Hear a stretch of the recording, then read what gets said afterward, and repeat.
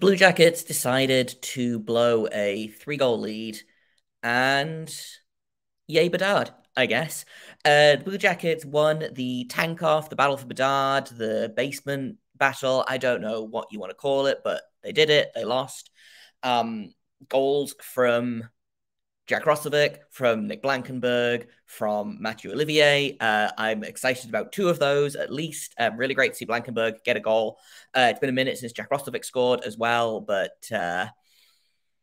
like I said, every time they figure one thing out, like the offense, something else falls apart, like the goaltending or the defense or both of them at once. So we're going to talk about all of that with Locked On Ducks host JD Hernandez on tomorrow's Locked On Blue Jackets, wherever you get your podcasts, also on YouTube. Make sure you stay locked on.